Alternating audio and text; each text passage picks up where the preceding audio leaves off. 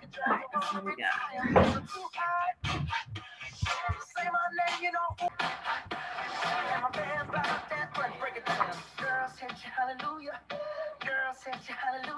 It's Monday. Good morning.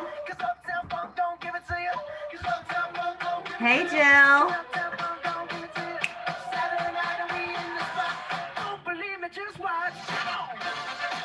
All right. Good morning. Nice. Thank you. It's Monday. Time to get the blood flowing, the mind open. You know, I'm actually going through the notes that I've taken over the months that you've been doing this. Oh, that's awesome. And I'm making a list because you actually have a book list and a visit the website list that I'm paying attention to. Oh, I love it. That's awesome. I'm so happy to hear you getting so much out of this, Jill. Thank you, Jill. I have to say, you are my constant. You're always here on Zoom every Monday. Yes, yes. I appreciate that. So we're going to jump right in. I know so many of you are watching on Facebook this morning. I'm grateful to you for that too. Let me know you're here. Put some notes in the comments, and I do go back and see them all later. I'm trying to figure out how to do more than one thing at once. So multitasking. Yeah, that's a lot to ask, right? So I sometimes remember to open Facebook on my phone, and I can look at you guys from there too. So I have heard it said once or twice. I'm just going to bring up Monday Morning Mojo on Facebook. Oh, there it is. So I have heard it said more than once that when it relates to creating an exercise routine, when it comes to building good habits around working out, to never miss a Monday. So that when you start your week in that mindset on your routine, it creates an opportunity for you to do it again and have that lasting result throughout the week. So I love that about us and Monday Morning Mojo. Never miss a Monday. So whether you jump on here live or you watch the recording later, I know I've gotten so much feedback, which really just makes my heart expand. And it really is so gratifying to know that many of you are pulling out some great nuggets from our conversations and applying them in your life. And Jill was just sharing that she's reviewing them. And this is a great time to do that because you can really set now a plan for 2021 based on some things that you've been hearing and learning and create intention around what you'd like to do in the new year. So today we're going to talk about expansion. Every December, I choose a word for the year, right? So every December, I actually learn this from reading a blog by John Gordon. So you may want to check out John Gordon. He's great. And he really shared with us the ability to manifest great things in your life and to start by choosing a word that would be a theme for your year. And so I usually sit down and we were just talking about this with my husband yesterday, and I just meditate on it for a good 15, 20 minutes. I just try to clear my mind and let the word come to me. And so last year, my word for 2020 was expansion. And I can share with you that I definitely have seen lots of opportunity and lots of growth, and things have definitely expanded from my business to other things in my personal life. And it's been, despite everything else, it's been a good year. And I'm excited to say that. So that's what I want to talk about. My word inspired me to create a message for you this morning around expansion. And to start off, just so that, you know, for those of you who want to take some notes or want to really get into this, expansion is defined as the action of becoming larger or more extensive. So in order to expand, we have to be willing to grow. And growth will always increase our capacity. And with that increased capacity, we increase our potential. And that's what I want to talk to you about today. So I'm going to start out with this question. When do you max out on your capacity? When do you max out on your capacity? When do you reach your full potential? How do you know you've reached your full potential? Is it possible to max out on your capacity and reach your full potential? The answer is no. And thankfully, the answer is no. So that's probably why we like to gather together in this venue on Monday Morning Mojo, because we want to learn how to expand and we want to learn how to really break through our own level of capacity and potential. And I think that honestly, we don't have a clue as to what our limits are. We can't even measure really our full potential. I mean, tell me a tool out there that would allow you to measure your potential. There isn't one, because I don't think we can actually measure it. So interestingly enough, when someone is pursuing a dream that they have, they will instinctively push through past their own limitations and potential in the pursuit of that dream. So therefore, we know that this is so possible. And I think that our potential is limitless. And I also think it's untapped. I think that we will not ever see how vast that untapped potential really is. And I think living a full life, living a fulfilling life, is really always to be in the pursuit of maxing out on our capacity and our potential. And I think that as we push towards that, we will understand more about success. We will gain more knowledge. We will understand and develop more leadership, and will actually increase our effectiveness. So I want to talk to you today about expanding your potential, expanding your capacity, and that will require you to do a few things. The first thing it's going to require you to do is be open to changing your mindset. And when we understand change, we know that it requires us to think differently. In order for us to see change and for change to do its work and bring in greater opportunity, we have to be willing to think differently. And that also means that we have to be willing to approach life differently and look at things from a different perspective. You know, research has proven that any one of us, the human being, probably only taps into about 10% of their own potential. 10%, guys. That's incredible. So how can we get out there into the wild frontier that is our untapped potential and start to claim more of that for ourselves? So I want to share with you a couple of ways that I think you can do that. I want to share with you this morning a few really tangible, practical tips that will allow you to increase your capacity, expand your potential, and really, I think, set the pace for having a year in front of you where you can achieve greater results. So when we change the way we look at things, we instinctively have to understand that that means we are going to change the way we do things. So the first thing I want to talk to you about this morning, again, these are a few easy steps to expand your potential. Number one, so if you're taking notes, write this down. Number one, work smarter rather than harder. Hard work is not always the key. Jill's giggling and I love it. Tell me what you're thinking, Jill. Oh, it's easy to work hard. It sure is. Oh, that is pretty profound, honestly. It is easy to work hard, isn't it? Yes. Because we can just like say, oh my gosh, I'm just putting my head down, putting my nose to the grindstone, Right. busy, busy, busy, busy. Right. But busy is not always productive. Right. And that's really the difference between working smarter rather than harder. So hard work, I know many of us were raised, you know, with these work ethics. I was. My parents, I adore them.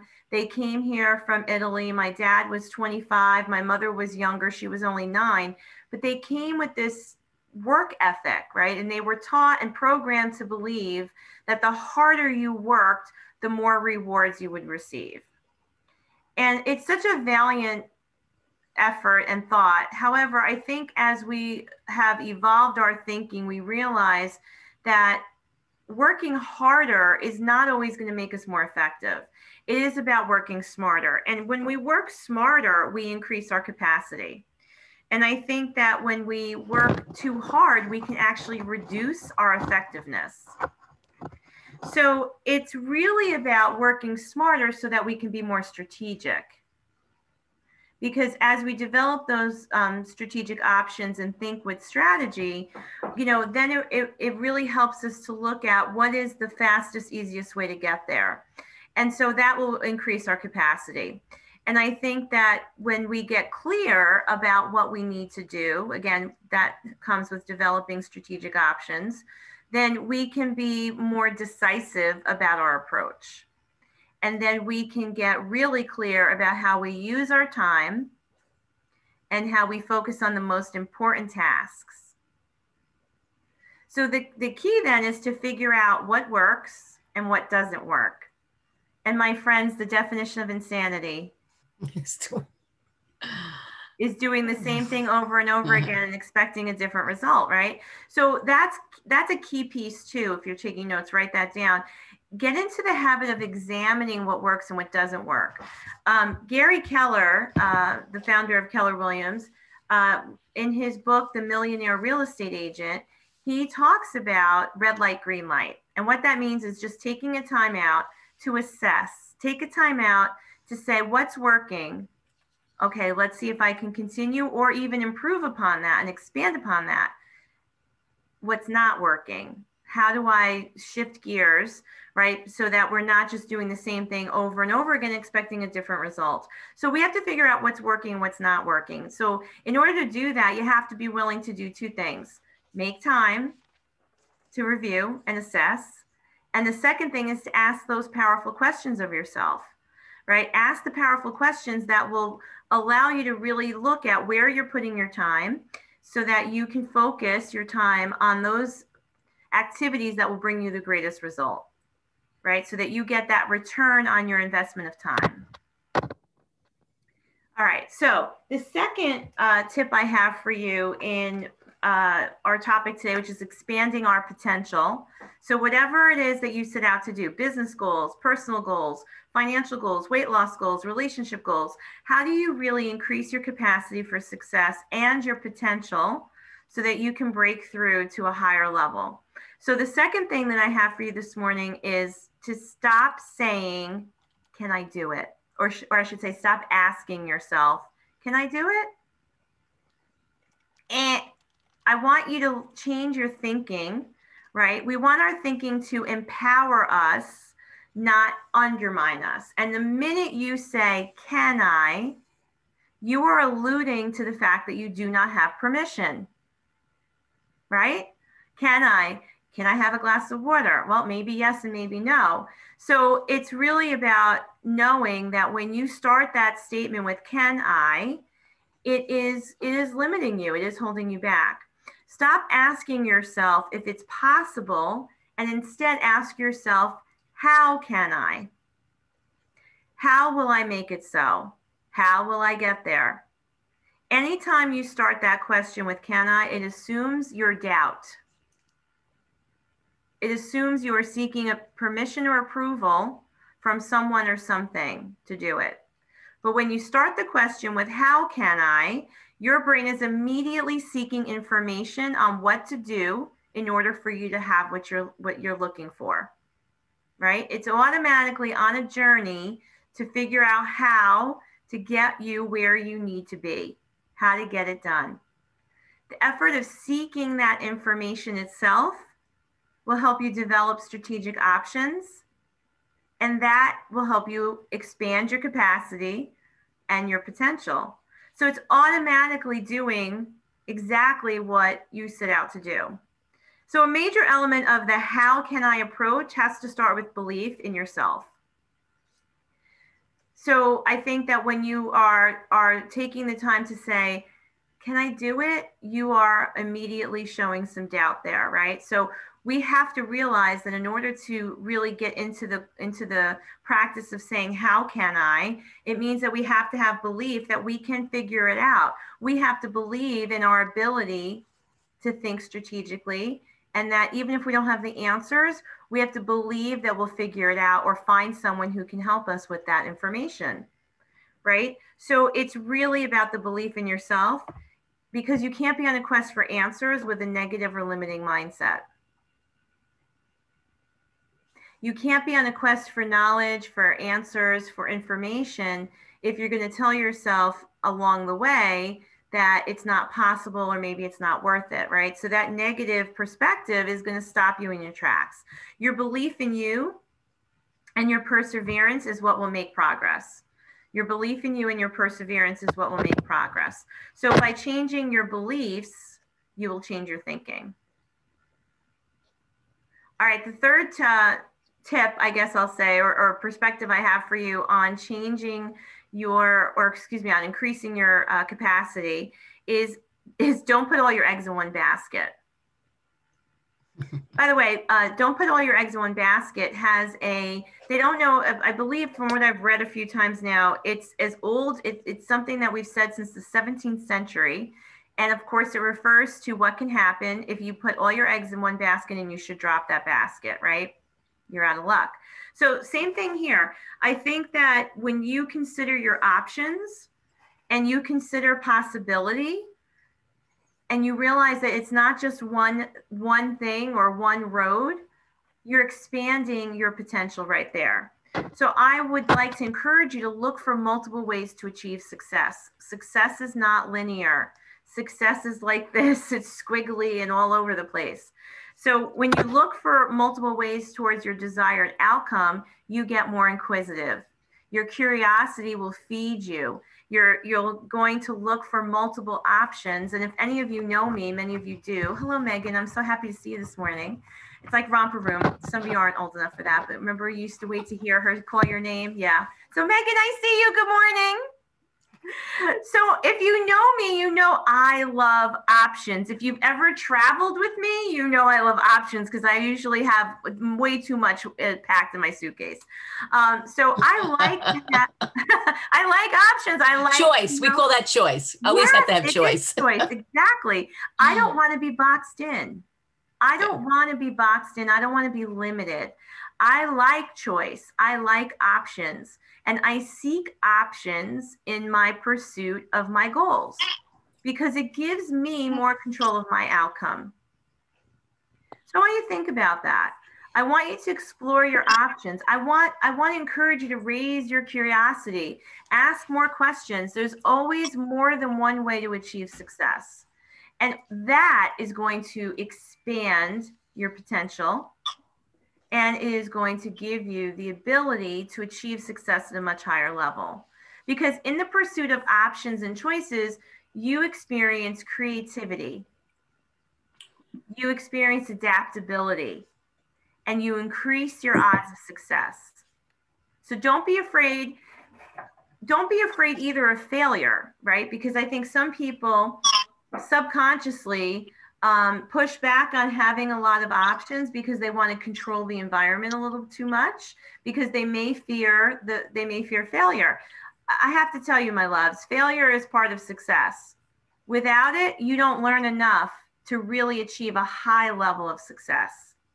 If you are always playing it safe and small, you might convince yourself that what you're doing is bringing in success, and it probably is to some measure. But if you want to change your world, you have to be okay with a little failure. It's kind of like a cha-cha, 1 step forward, 2 steps back, 2 steps forward, 1 step back. That's part of the journey of success. So we have to be more comfortable with that too, because success is only achieved with continuous effort and movement. Remember that. Success is only achieved with continuous effort and movement, which is why I opened up this morning with never miss a Monday, right? Because that creates your momentum for the week.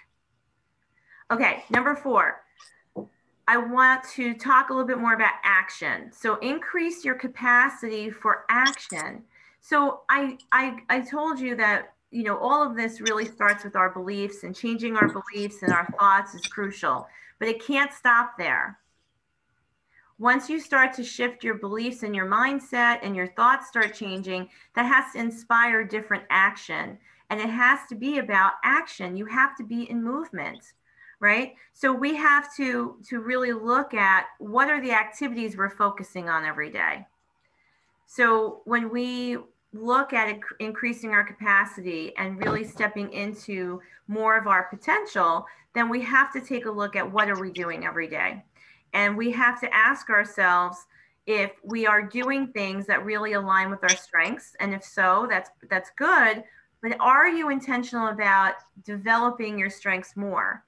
are you intentional about becoming more masterful on the things that you're already doing well, right? Because the pursuit of mastery is also going to bring you to high levels of success. So when we spend a lot of time in areas that are just not naturally our strength, we're wasting time.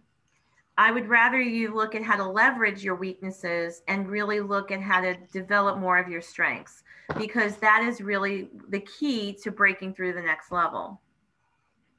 Now, when you do, in contrast, now I'm going to go in a little different direction. Now, in addition to developing your strengths, I'm going to encourage you to also look at what are some new things I can try that line up with my strengths, that would be a natural progression of my mastery. What are new things that I can try, new things I can do, new things I can apply in my business, in my workout routine, whatever the goals are. Because when you do new things that align with your strengths, that will increase your capacity, and that will also increase your effectiveness. So doing new things leads to innovation, and it leads to creativity, and it leads to progress, and it really leads you into that frontier that I said was that 90% of your potential that's untapped. So expansion means leaving your comfort zone. Expansion means leaving your comfort zone. And these actions that we're talking about, of course, must be consistent and daily. And it's about those actions really being in your 20%. We've talked about this before on Monday Morning Mojo. It's understanding the 80-20 principle that says there's this predictable imbalance to the things that we do. In other words, only 20% of the activities that you could focus on every day will actually bring you 80% of the results you seek. So it's about getting super clear on where you should put some things aside and how you should focus more of your time and energy on those 20% activities, because that's what's going to bring you bigger results. So that's the clarity that will help you increase your capacity for action, right? It's all about taking action. So we talked about a lot of stuff this morning. Before I give you some action steps for the week, I see there's a couple things in the chat from Jill. And if any of you have any thoughts or questions, let me know. Yes, Jill, I'm going to share what you wrote here. Beware of distractions. Yes, they are everywhere. And that's a really important concept too with the 80-20 principle. When you identify your 20% activities, you need to defend and protect the time that you need to get those things done. And distractions are going to show up, and there's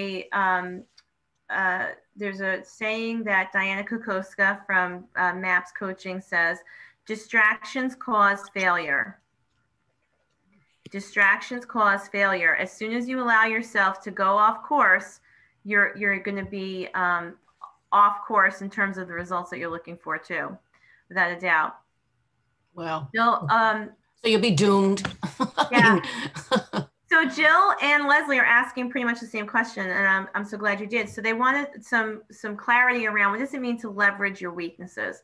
So I think that number one, understanding your strengths and weaknesses is key to really developing self-mastery, right? Because in anything that we do, we're talking about developing mastery here.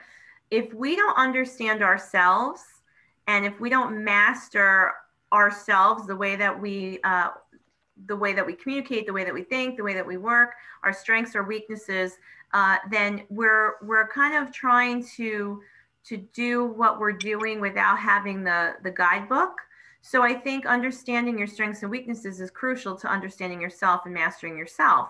And so there's a lot of assessments you can take on that too. And you know, if anyone wants more information, I just reach out. But once you are clear about what your strengths and weaknesses are, what I'm saying is sometimes people spend a lot of time trying to improve upon their weaknesses. And as a coach, personally, I don't coach you there. I coach you to get clear on your strengths, and let's really become a ninja over here. Let's master these strengths, keep doing what you're good at, develop mastery. And the stuff over here that you're not so good at naturally, there's a reason why you're not good at it. So leverage is basically getting help, right? That's what the term leverage means. So where can you get help in the area of your weaknesses? Because I do understand that for some of you, those weaknesses or the things that you're just not so good at still need to happen in your world, but it just might mean you don't have to be the one to do it. Right? So if you're running a business right now and, like we look at bookkeeping and accounting, it's probably none of it's not we're not masterful in that, right? I mean, I can balance my checkbook and I've got my personal life on a budget and I have my business on a budget. I can read a P&L, but like really being an accountant and a bookkeeper is not my thing. So I hire to that rather than trying to take the time to learn it or to try to fumble through it. And maybe I make mistakes and it's not super accurate. I hire someone to help me with that. So if you can leverage your weaknesses, it allows you to spend more time on your strengths. And as you spend more time on your strengths and develop more mastery and successful outcomes, you're probably making more money too. So if anyone's thinking that would be great, but I can't afford to hire everyone to do all the things that I can't do, you could, if you move the time away from that into your strengths and figured out a way to get compensated for that, you can hire anyone you want to do everything you're either not good at or don't want to do. Trust me, because I've done it in my life, right? So that's what I mean by leveraging your weaknesses. Does that help? Cool. All right, here are some activities that you can focus on this week to bring this to life in your world.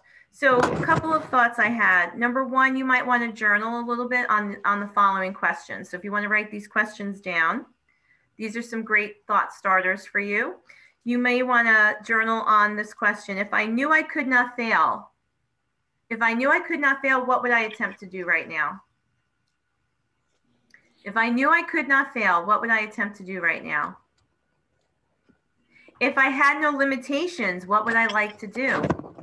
If I had no limitations, what would I like to do? I've heard so many people say, oh, one day I would love to fill in the blank, but I can't, because there's no limit to your thinking, then there's no limit to what you can create in your life. So ask yourself, if I had no limitations, what would I like to do?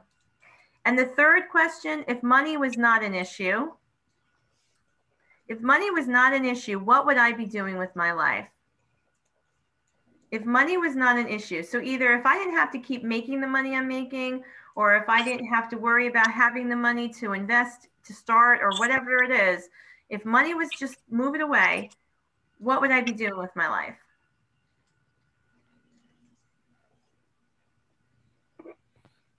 Make some decisions around the answers that are revealed by those questions.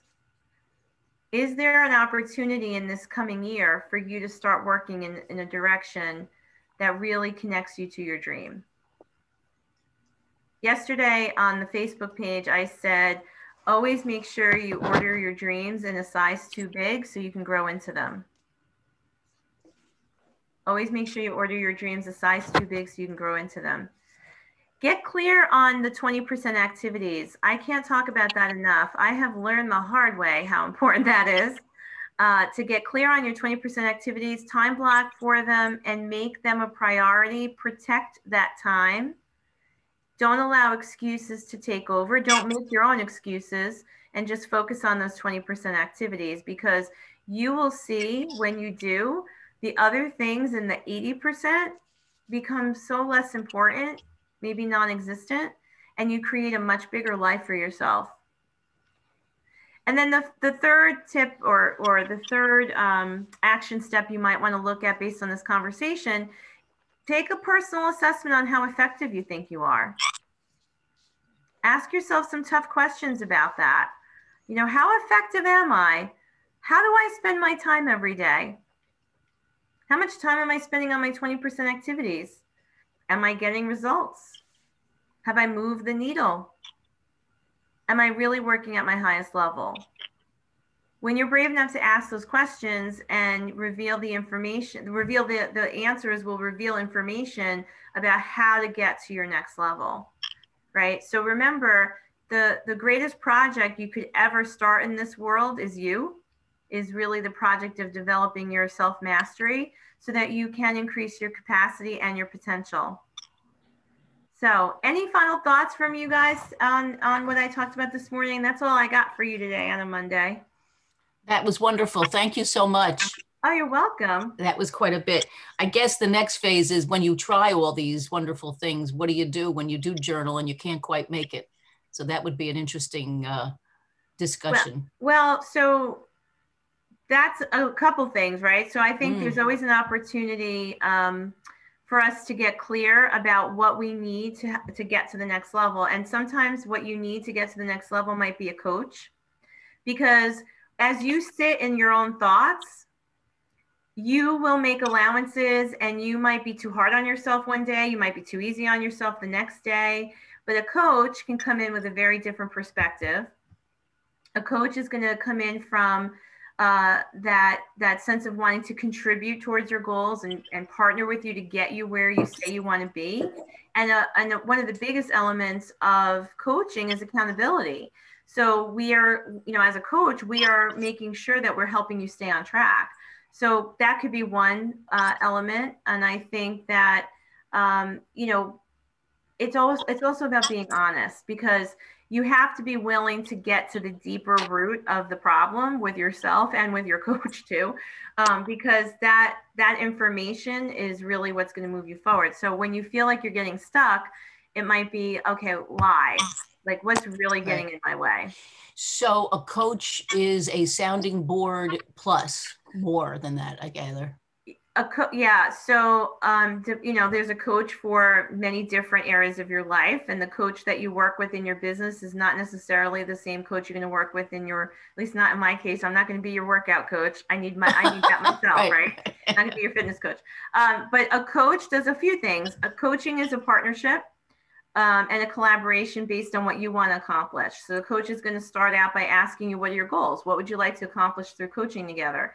And so then we get clear about what the goals are. We figure out how you're going to get there. Sometimes the coach, with your permission, can act as a consultant and give you more information rather than just ask you some questions. But a lot of times coaching is self-discovery, is giving you an opportunity to tap into that potential, because I believe you do have the answers. And as a coach, we believe that you are capable. And so we're just allowing you the space and the support and the accountability to really develop into that. And a coach can help you remove your limiting beliefs. A coach can help you develop better habits, higher levels of effectiveness. But at the end of the day, you're doing the work, right? So similar to, I'll use a sports analogy. The coach is there to teach the fundamentals of the game and to drill them on it, to help the players get out on the field and run the play, blow the whistle when necessary, right? Call a timeout when necessary, regroup when necessary. But at the end of the day, the coach is not the one kicking the field goal or running the ball down the field, right? It's you, the player. So the players get the glory. The coach is just in the background helping you to achieve success. At least that's how I coach. So that may be an opportunity for some of you in the new year. Many of you work with coaches now, and I'm sure you have great stories of how coaches have changed your life. And that's really, why I love doing what I do, is because I get to be a witness to transformation all the time. Got it. Thank you for sharing that. Because it's always been a vague term. Everyone uses, the term, but over time, like you say, people use it for different reasons. Yeah. Well, listen, if any of you guys watching this and at any time would like to have me do a mojo on coaching, like what is coaching, types of coaching, because that may be a goal for yourself, the myths around coaching, how to hire the right coach. I mean, I'm happy to do that. So if that's something that would interest you guys, let me know. And any topic that you want me to talk about on Monday Morning Mojo, let me know, because that's what this is about. It's for you and for you to get something valuable out of it. So I would love your ideas.